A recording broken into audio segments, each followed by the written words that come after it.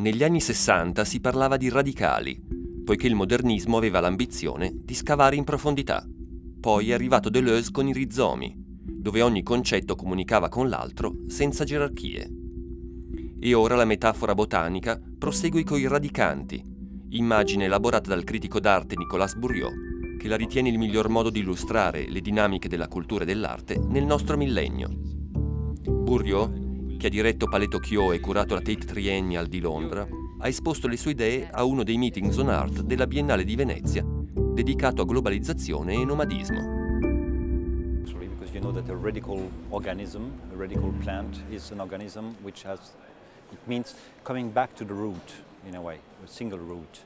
Radicant, on the opposite, means it defines an organism that grows its own roots while advancing, actually. So it's a different, totally different metaphor for contemporary nomadism, let's say, that would be based on meetings, encounters, dialogues, translations between individuals and soils and contexts that they are crossing while advancing.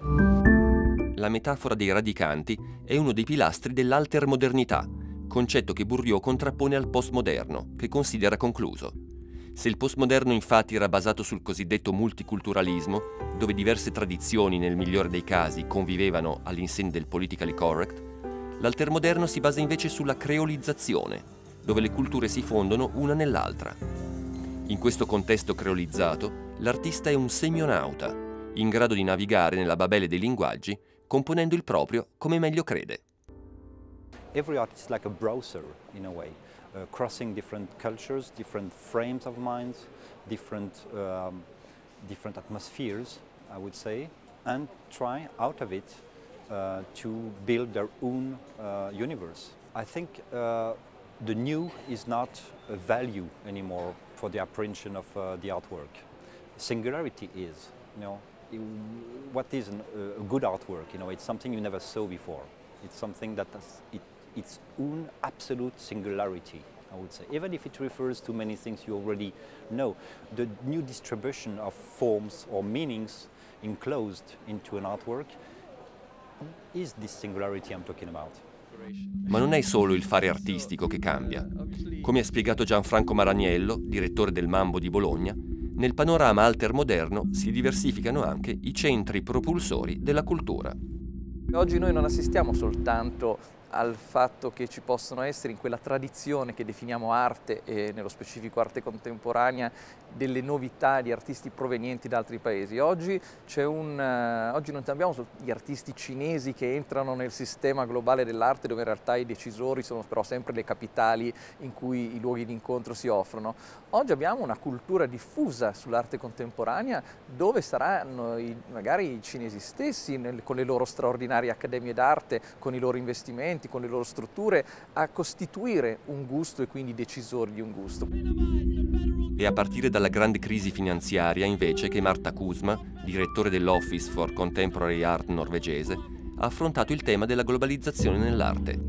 La Norvegia, infatti, che quest'anno non aveva un suo padiglione, ha proposto durante la Biennale un ciclo di conferenze intitolato The State of Things, in cui intellettuali come Vandana Shiva e Franco Berardi Bifo riflettevano sul presente.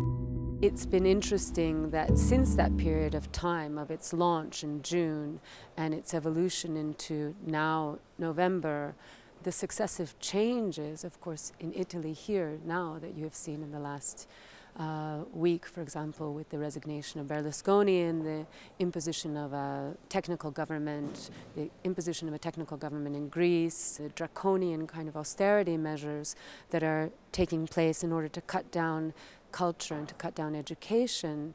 These are all matters that are very important to us in culture because we are finding less and less possibility of space of operation. I remember the crisis of '89 in the art world. I was a young art critic at the time, and it produced very positive effects in a way to reconcentrate on the essential, I would say. And I see that today as the positive effect of the current crisis.